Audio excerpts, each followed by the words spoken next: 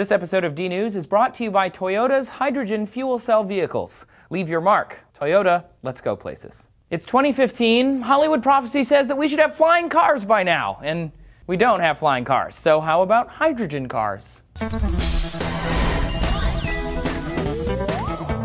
Hey everybody, thanks for watching D-News today. I'm Trace. Fueling your car with hydrogen is weird. Hydrogen, #1 on the periodic table. It's a powerful combustible element. It blew up the Hindenburg, but it's also part of water and carbohydrates and so many other things in nature. The thing is, hydrogen, it's a lot of things, and it's in a lot of things because it's a super simple element. 1 proton, 1 electron, and it makes up 75% of all the mass in the universe. Yeah, 3/4 of everything is hydrogen.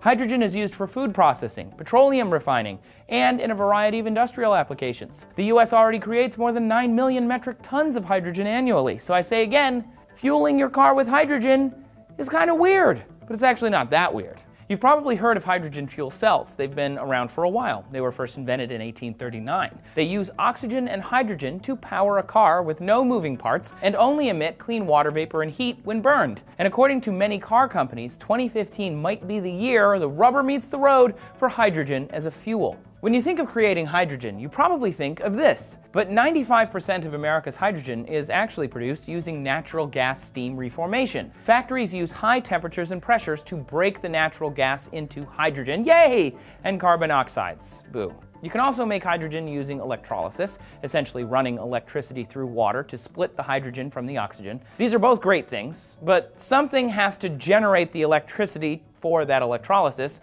and in the US that's usually coal power. But if we use wind or solar, then we'd be onto something, right? Once it's made, hydrogen has to then be cooled and stored, which uses more fossil fuel energy. And then you have to ship it to pumping stations using trucks and trains, so you get it. The hydrogen is great, but we kind of suck at making it and moving it around. For now, we're stuck making hydrogen using fossil fuels, which might not be ideal, but that could all change once hydrogen vehicles get on the roads. Why buy a hydrogen car if there's nowhere to fill it up, right? The government and private companies are working to fix that right now. They are partnering to get fuel stations out there. California has a goal in place to have more than 15% of all cars in the state be zero-emission vehicles by 2025. And to hit that goal, they've pledged $200 million to build 100 more fueling stations for hydrogen before 2025. There are already 10, though I don't imagine they're very busy since there aren't too many hydrogen cars around, but that should change soon too. Because in tandem with this momentum, a bunch of auto companies have pledged to release hydrogen fuel cell cars this year.